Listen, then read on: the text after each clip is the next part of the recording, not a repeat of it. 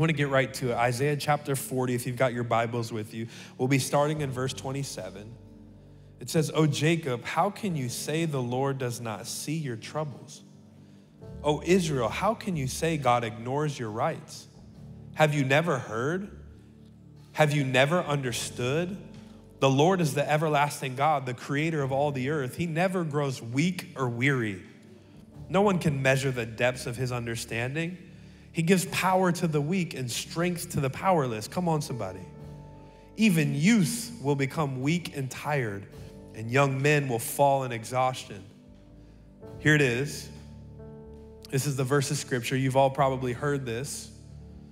I want to lean into this verse of scripture today. "But those who trust in the Lord," somebody say trust. I like the New King James Version. It says those who wait on the Lord. Somebody say wait in the house of God. Those who wait on the Lord will find new strength or renewed strength. Anybody need new strength or renewed strength in here today? The Bible says that if we'll wait and trust on him, he'll give us new strength. They will soar high on wings like eagles. They will run and not grow weary. They will walk and not faint. The title of today's message is Waiting Works, Finding New Strength for Life. God, we come to you right now and we just confess with our mouths that there are things we're believing for. Many of us in this room, in one area of our life or another, can say that we're waiting on you. And we admit in this moment that waiting can become weariness. Some of us in here are tired. We're doubting. We're wondering if you see us or if you care for us or if you're gonna move. And so in the next few moments, we just pray that you would encourage our hearts, that you would teach us how to be a church that not just begins our race, but finishes it.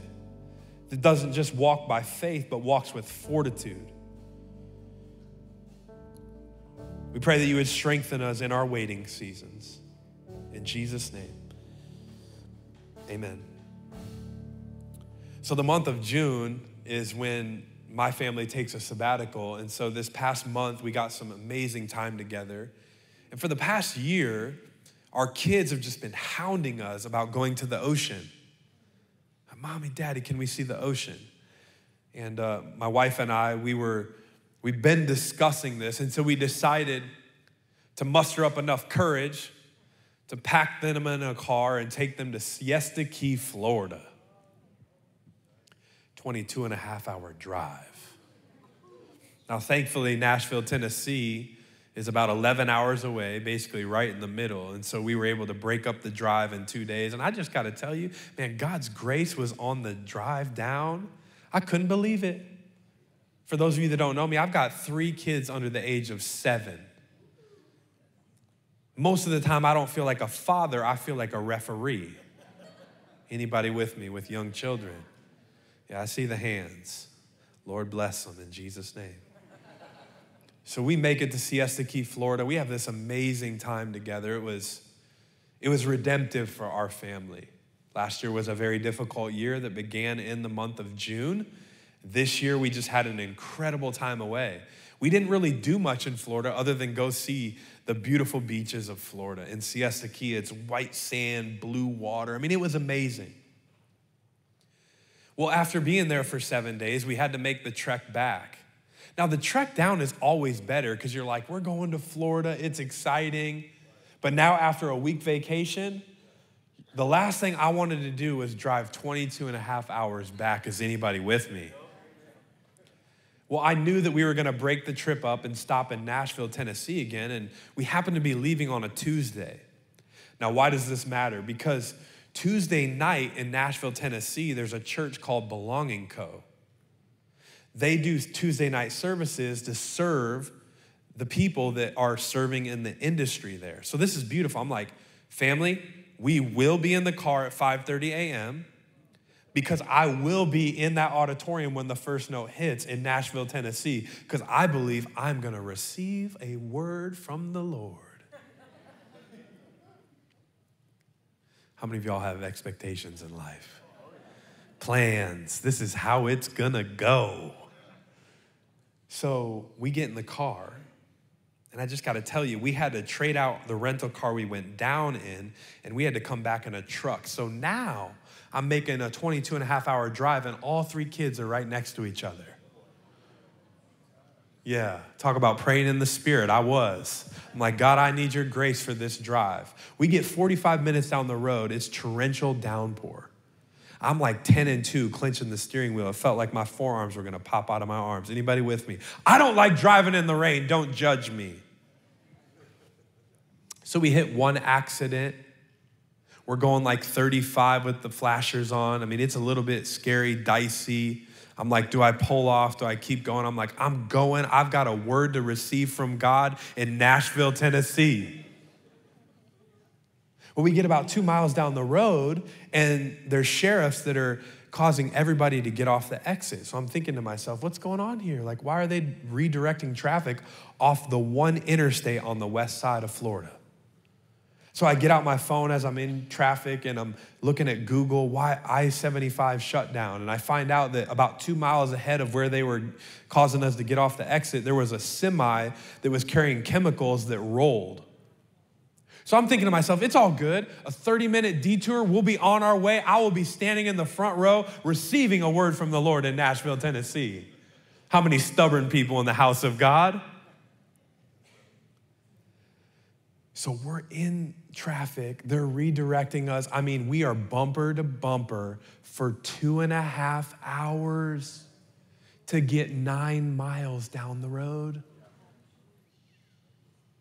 With more rain ahead and more stops, what was supposed to be an 11-hour drive turned into 17.5 hours round one. The only word I was receiving was off my iPhone because I didn't make it to Nashville, Tennessee that night. I can tell you, there were when 30 minutes passed by and then an hour, I started getting real frustrated. Oh, quit acting spiritual like you are, like waiting in lines and waiting in traffic. Is anybody with me? Come on, does that frustrate you? I started thinking about this story this week and just life, and I don't know about you, but I know that in a room this size, there's many of you that find yourself in a waiting season. And waiting can become frustrating. Waiting can become a burden. Waiting can make us tired.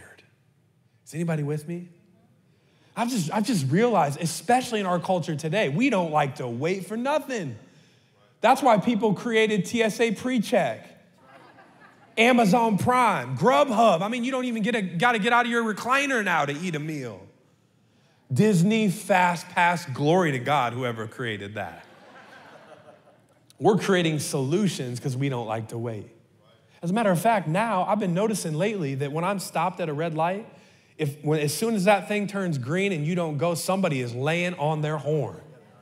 I mean, this was reinforced during our time down in Florida. So let me tell you this story. This is crazy. And this just proves my point, that we come out of the womb impatient. So my 3-year-old son, we just spent 6 hours at the beach. How many of you know walking from the car to the beach is a lot better than walking from the beach to the car? Especially after 6 hours in the Florida sun. You got sand all over you, you're sweaty, you're a little bit frustrated, and here we are walking back to our car.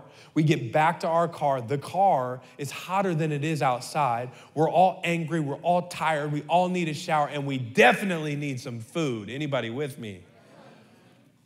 So I look to my wife and I say, there is no way we're going to shower and go out to dinner. We need to pick up some food on the way home, and we are staying in tonight. Hello, somebody. So I pull out my phone. I'm like, we're ordering Chipotle to pick up on the way home. And I'm getting my app out, and I'm fumbling around, and I'm trying to figure out what everybody wants to order. And I'm sitting there ordering for like 5, 6, 7 minutes. People are starting to get frustrated. I'm like, chill out. All of a sudden, out of the back, you would not believe what I heard. My 3-year-old with his little raspy voice says, can we get the hell out of here?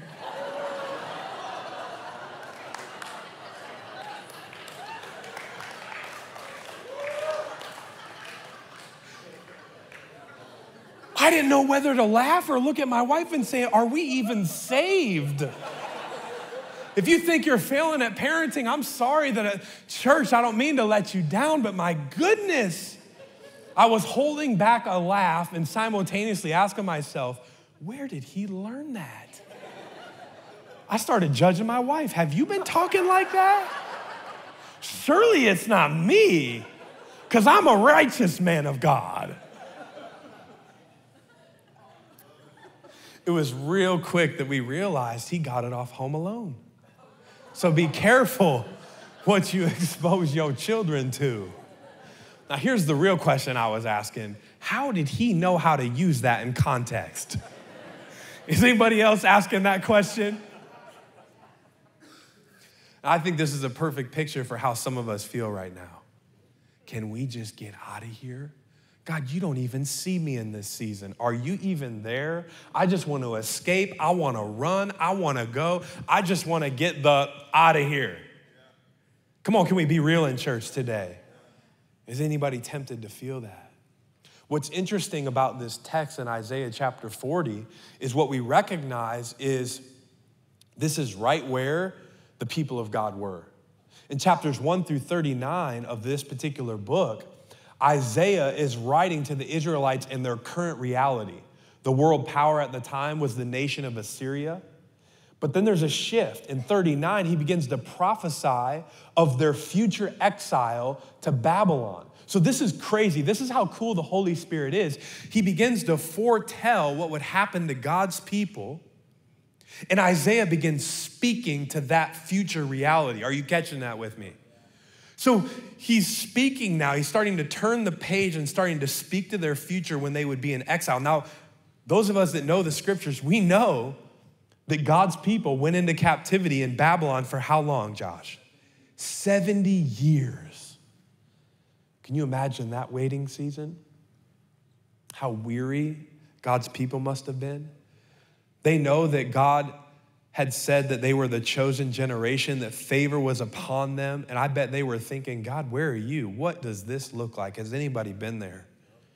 Has anybody questioned God's faithfulness and his favor in a season of waiting? Now, last week I was in worship and I felt like the Holy Spirit whispered something to me that I really feel like he wants me to share with our church today.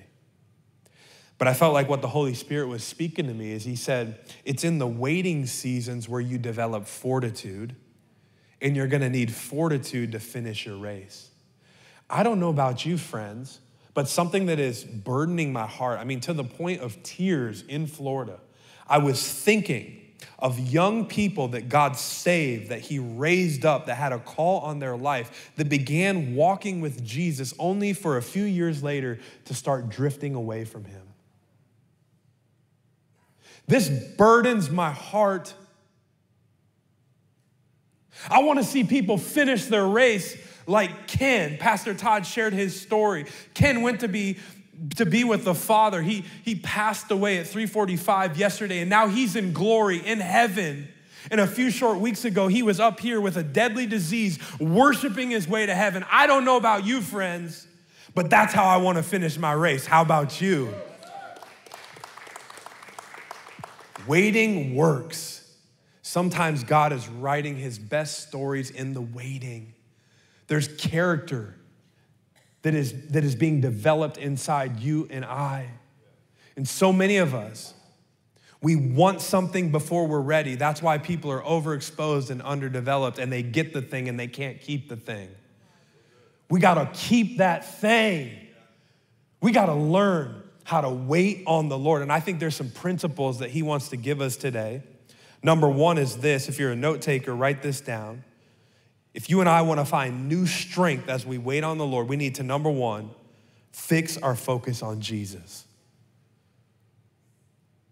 Fix our focus on Jesus.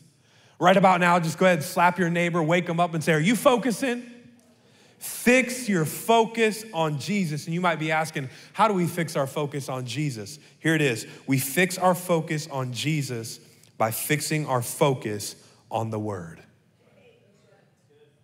You fix your focus on Jesus by fixing your focus on the word. See, when I was growing up, church was something we did. It was a place that we went. I didn't recognize that the church didn't exist for me, but I was actually the church in Christ and I existed for the world. I didn't understand that God wanted a relationship with me. I thought it was just a place I was supposed to show up, rules I was supposed to follow.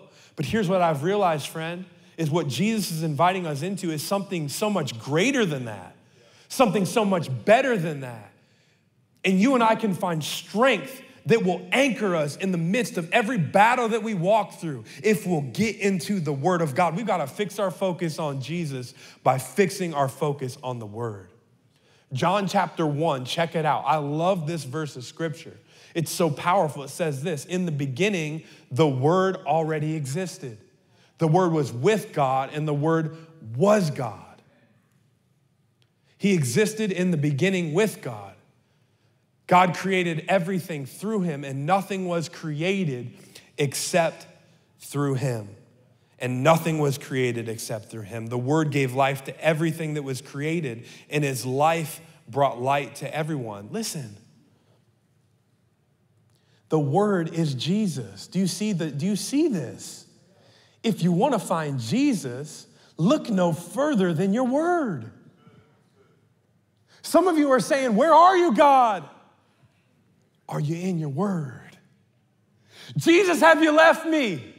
Open your Bible. Where are you, God? Take it off the shelf. Jesus, I need you. Dust that thing off this week and get your nose in the Word. Come on, somebody. The secret place is the secret sauce. And if you want to fix your focus on Jesus, you need to fix your focus on the Word. Isaiah 40, verse 8. Isaiah confirms this when he says, the grass withers and the flowers fade, but the word of our God, what? It stands forever. If you want your life to be built on sand, just keep doing what you're doing. But if you want your life to be built on the firm foundation, come on, somebody, you need to build a life that is rooted in the Word of God. Jesus invited you to follow him. That means you go where he goes. And you can't follow if your focus isn't fixed. I like to say this, what you see determines how you step. Can I get an amen? He invited us to follow him. And the Bible says that he keeps in perfect peace those whose minds stay what? Fixed on him. Fixed on him. This takes discipline. This takes commitment. This takes conviction. And how many of you know in this life, in our flesh, we're drifting towards what? Our comfort, not our convictions. Today, I want to tell somebody, you got to crucify your comfort and get your convictions back. Do you feel that today? Do you feel that today? If you and I are going to wait well, we got to fix our focus on Jesus. And I think that many of us in our culture today are being distracted. Distracted by circumstances, distracted by media. We are overstimulated and under discipline, and distraction is all around us. There's so much noise. It makes me think about, I'm gonna go back to Home Alone 2. Yeah, y'all are never gonna forget that story, are you? Home Alone 2, they wake up late and they're rushing to the airport. Remember, in Home Alone 1, Kevin didn't even make it to the airport. This time he makes it.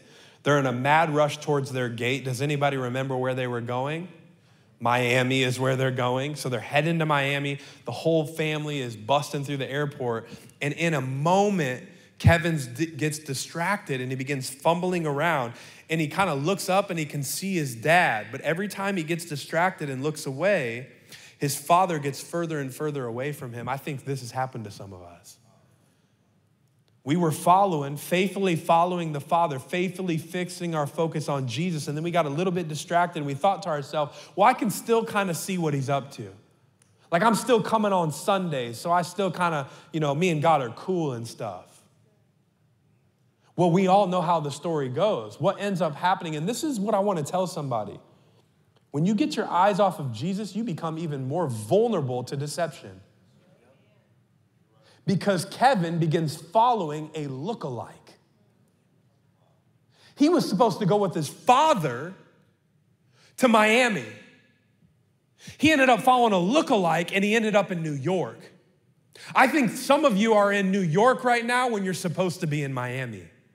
You gotta fix your focus on Jesus. Come on, church, is anybody with me today? We gotta fix our focus on Jesus as we wait on the Lord. Because you will mount up with wings like eagles. You will run and not grow weary. You will walk and you will not faint. Waiting works when we fix our focus on Jesus. And number two, when we remind ourselves of the greatness of God.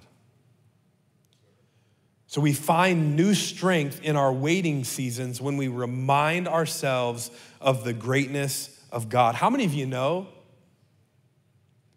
that it's so easy to allow our circumstances or the things that we desire to be in closer proximity, to take up more space in our mind than the goodness and greatness of God? And when we see God through our circumstances, he appears small and far away. But when we see our circumstances through God, God seems close and willing to overcome. Is anybody with me today? I like to say circumstances are just those nasty things you see when you take your eyes off of God. We gotta see the greatness of God. We gotta remind ourselves. So many of us are listening to ourselves. We're not talking to ourselves. I don't know about you, but sometimes I gotta look myself in the mirror and just start preaching to myself. Don't you give up, OC. Do not fret in doing good, for at the proper time you'll reap a harvest if you do not give up. Don't forget that he who began a good work in you will be faithful to complete it until the day of Christ Jesus. Seek first the kingdom of God and his righteousness, and all things will be added onto you. You are hidden in Christ, and what is his in heaven is yours. You are seated on thrones in heaven. You are a son. You're not a slave. You are chosen. You are a son. You are favored. You are blessed. Come on, is anybody with me? You gotta talk to yourself, not listen to yourself. I gotta remind myself of the goodness and greatness of God, especially when I'm weary. Especially when I'm weary. And Isaiah does this. We didn't cover it yet, but I wanna read a few verses for you. Isaiah 40, 12 through 15 says this: who else has held the oceans in his hand? Who has measured off the heavens with his fingers? Who else knows the weight of the earth or has weighed the mountains and hills on a scale? Is anybody else's mind just blowing right about now? Who is able to advise the Spirit of the Lord? Who knows enough to give him advice or teach him? Has the Lord ever needed anyone's advice? Does he need instruction about what is good? I'm just reading this going, what? Did someone teach him what is right or show him the path of justice? No, for all the nations of the world are but a drop in the bucket. They are nothing more than dust on the scales. He picks up the whole earth as though it were a grain of sand. Listen, God is greater than anything on earth or in heaven. Creation shows his wisdom, power, and vastness. He is greater than all nations and their gods. He is the founder of earth, sits on thrones of heaven, and he has no equal. And yet we wonder how we're gonna pay our bills next week, or how that womb's gonna be filled. Or ladies, you're waiting on your man. That's my God. He holds the world in the palm of his hands. And you're saying to me right now, OC, you're just proving my point. He's got bigger fish to fry. He's up to bigger stuff. How many of you know that he knows the names of every star just like he knows your name? He knows the hair, he knows the amount of hairs on your head. And the Bible says that he thinks more thoughts about you than sand on the seashore. So he's a big God who holds the world in the palm of his hand, who created this world, but he longed for us to come into the world. He has a plan and purpose for you. He sees you. You might not be drawing near to him, but he's drawing you. That's why you're in this place today. He's not done with you yet. And I don't know where you find yourself today, but when you're in a season of weariness, when you're in a season of waiting, you need to remind yourself how great your God is, how good your God is. Because when you behold the greatness of God, then you will see everything else in your life in its proper perspective. Do you see what I'm saying? It's about proper perspective. That's why I love this verse of scripture that says those who wait on the Lord will have what? Renewed strength. They will mount up on wings like eagles. What's so interesting is what you discover and learn about eagles is their wings are so heavy that they have to rely on the wind from God to cause them to rise. They can't flap too much or it could lead to their death. They just soar. Talk about perspective. This is what God wants to do in your life. And this is what happens. When you start to see how big and great your God is, your circumstances get smaller. But when you make your circumstances big, now your God looks small. We got to get back to the greatness of God if we're going to walk through a season of waiting. Like Chris Tomlin says, our God is greater. Our God is stronger. Come on, don't make me feel like a fool. Our God is higher than other. Our God is healer, awesome in power. Our God. Okay. So y'all want to know which encounter won the award for best performance? Chris Tomlin, Our God is Greater. And the answer is 5 p.m. last night. About half this room. I just had to do that because I wanted the people online to hear your beautiful voices today. But it's true. Our God is greater. He's stronger. And this is part of persevering. This is part of building fortitude. Waiting works when we have proper perspective. And a big piece of that is what? Number one, fixing our focus on who? On who? Fixing our focus on who? And reminding ourselves of his what? His what? Are you getting it today? His greatness. And here's number three. Here's number three. We're going to believe God for the outcome we want, but trust him for the outcome that we need. By a show of hands, who is believing God for something in this place today? Raise them nice and high. Because for some reason in church, we walk in and we think, I'm the only person. Look around. Everybody just keep your hand up. Look around. So if you're believing God for something, raise your hand. Look, man, almost everybody in this place. I'm going to ask you a second question. Who in here has a desired outcome for that circumstance or situation? Raise your hand. Yeah, right? Believing God for what we want, trusting him for what we need. I want to break off this mindset that I feel like we can drift into as Christians of where we like tiptoe and we kind of, we start to approach God as orphans rather than as sons. The Bible says to come boldly before the throne of grace. The Bible says, ask and you shall receive. Now, I'm not saying that, I'm not promoting a prosperity gospel. What I am saying though, is that he wants us to live an abundant life. And he's a good father. Any moms or dads in here in this place? You don't rebuke your kids when they come and they ask boldly. Recently, Judah asked me if we could get a basketball hoop, and he's been kind of hounding me. Finally, this June, we surprised him with one. And it was like the greatest feeling as a dad. And if that's what I feel as an earthly dad, what does our heavenly Father feel? So the first thing I want to say to somebody is it's okay to have a desire. The Bible actually says he will give you the desires of your heart. We got to be willing to dream again, believe again, come boldly before his throne of grace and put it before him. Now, here's what I want to teach us. Sometimes he understands a bigger picture. He's got a bigger story in mind. And you see what you want, which is your desire, but he sees what you need. So the question I need to ask us today is if he doesn't give you what you want, is he still good? My answer is yes, he is. I want to illustrate this from Acts chapter 3. I think it's a beautiful picture. In Acts chapter 3, there's a lame man that's sitting outside the temple and Peter and John walk up. The Bible describes this moment as this lame man looking intently at Peter and John. And the Bible says that he was expecting money from them. So this lame man is sitting there and he's got an expectation. He wants money. Now, why does he want money? Because he needs a meal. He wants money for a meal. Because in that day when you were lame, nobody would hire you. So he had to beg for money so that he could buy food and survive. Peter looks at him and says, I don't have silver or gold, but what I do have, in the name of the Lord Jesus Christ, get up and walk. He lifts this dude up, and it says that as he stands, his ankle and his feet are miraculously healed. We got one person that appreciates that. He wanted a meal, but God had a miracle in motion. So here's what I want to tell somebody today.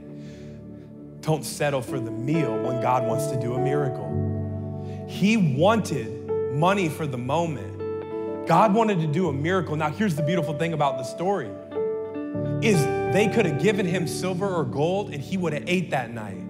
But because he was healed, now he could go get a job and he could be fed for the rest of his life. God is doing a bigger thing in this season of waiting. So believe him for what you want, but trust him to give you what you need. Begin asking him, God, what do I need? What do I need? I remember when I was in a season of life where this was true of my life. Many of you know my story. My dream as a little guy was to play in the NFL. I had to work out with the Miami Dolphins. They didn't sign me. I came back to the Midwest and played in the UFL for the Omaha Nighthawks. And then after my first season of professional football, I moved out to Los Angeles. God tells me to pick up everything and move to Omaha. No job, no place to live. I just came here on a call. I landed here July 2nd, 2012. Well, how many of you know about a year after being here, there's a team in Italy that calls me and they say, hey, we want to bring you over here. They were offering me an opportunity to play football, to keep the dream alive, baby. We'll pay for your living. We'll give you a car, a cell phone. We'll pay you a little bit of money. Oh, and by the way, when you're not playing football, you can travel throughout the country. I'm thinking, sign me up today. Where do I sign? But as a man of God does, I took it before the Lord. I was praying. I'll never forget this moment. I was at Stories Coffee House, the old school Stories, on a Thursday night when I felt like the Holy Spirit said, I told you to hang up your cleats a year ago. Don't pick those things back up. It's so interesting and I'm so thankful because what I wanted was to keep the dream alive, but what I needed was a date. You're like, a date? What are you talking about? I needed to meet Jerica, which happened on the heels of not going to Italy. Now look what I would have missed out on. I want you to see this for a second because I wanted a dream and what I needed was a date because I needed to get married because God wanted to bring some children into the world that would go out throughout this world and make a difference. I've lived this. I've seen the faithfulness of God. I'm so thankful that he didn't give me what I wanted, but he gave me what I needed. And I believe there's some people in here today that you need this encouragement. You need to know that God is not done with you yet, that he's working in the waiting, and waiting works. And you need to get some renewed strength this morning. Do you believe it? You need to get some renewed strength in the house of God today. You need to know that he's working. He's writing a God story. And as you and I wait on the Lord by fixing our focus on Jesus and reminding ourselves of his greatness and believing God for outcomes we want, but trusting him for the outcomes we need, he says that you will find new strength, renewed strength, and you'll begin to soar high on wings like eagles. You will run and not grow weary. You will walk and not faint. I want you to stand to your feet today.